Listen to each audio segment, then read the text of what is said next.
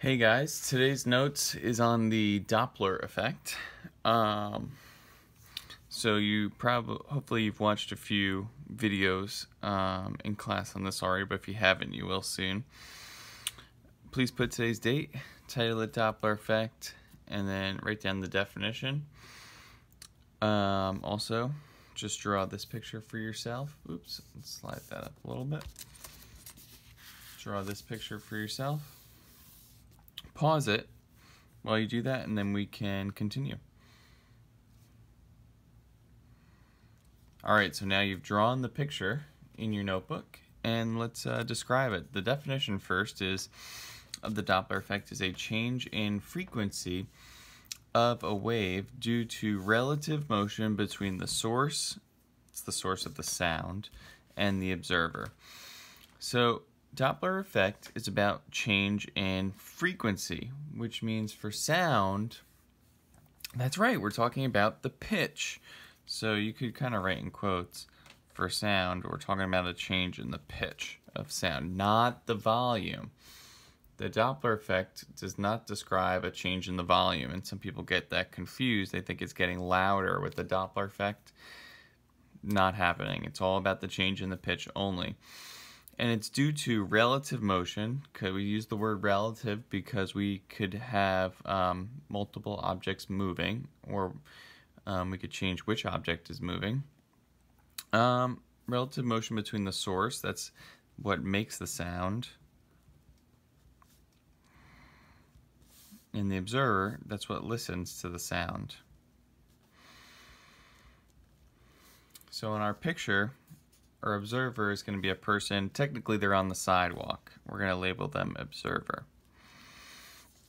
And this person is listening to a car approach and then pass them from the left to the right. The car is beeping its horn the whole time. So the car is the source. You may have also experienced with a train that passes you when they beep their horn or whistle or whatever they call it on a train. Okay, the V stands for the velocity. So this is saying the velocity is from the left to the right and still from the left to the right after it passes. Okay? All right, so you should probably have experienced at this point that there's a sound when it goes by you of like that, and let me do it again. It's important to know that I did not change my pitch here. I kept it the same, and here after it passed, I kept it the same, but lower. The only place where the pitch changes is right when it passes the observer. Okay? The car is going to get louder and louder and louder when it beeps, because it's beeping its horn, but that's because it's getting closer to the person. That is not the Doppler effect. The Doppler effect doesn't have anything to do with the car getting louder just because it's closer, and the car getting quieter just because it's getting further away. The Doppler effect has to do with what's happening right here. Right there when they pass the person. All right? So the deal is with the car here that the car is making sound waves that travel to the person, okay? But every time the car makes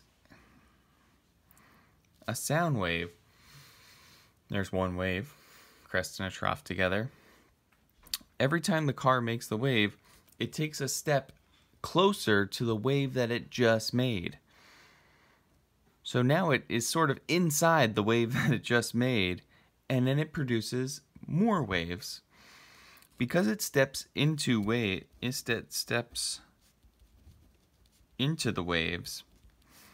waves are squished. They're squished up. And that sounds like a high frequency or pitch. But after the car passes, you can hear my pitch go down. Why? Because every time the car produces a wave, instead of stepping into the waves, sorry, I'll pick this up a little higher. Instead of stepping into the wave, the car is now stepping away from the wave. So now, I know the car isn't stepping really, it's rolling. It steps away from the waves. So the waves don't get squished, instead they get stretched. What do stretched waves look like? They look like this. What do they sound like? They sound like a low frequency or pitch. So when the car steps into the waves it's making, then you get a high frequency or pitch, but when it steps away from the waves it's making, you get a low frequency or pitch. And that's the Doppler effect. And the change occurs right here when it changes from moving towards the person and now it's moving away from the person. That's when the pitch changes. It's all due to the motion of the car. I want you now to draw the reverse diagram. Draw the car moving from the right to the left, and you could pause and take a moment to do that.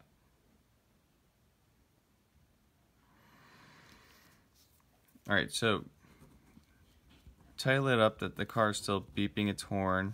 Number 2, we'll call it right to left.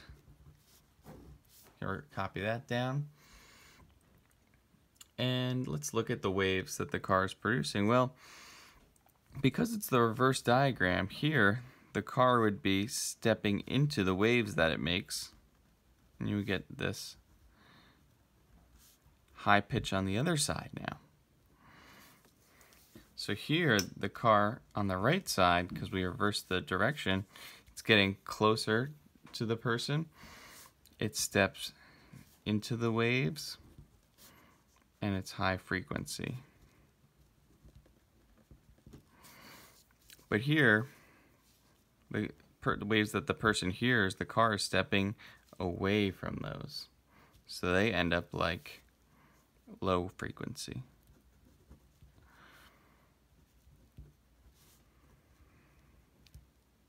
Oops, steps away from waves, low frequency.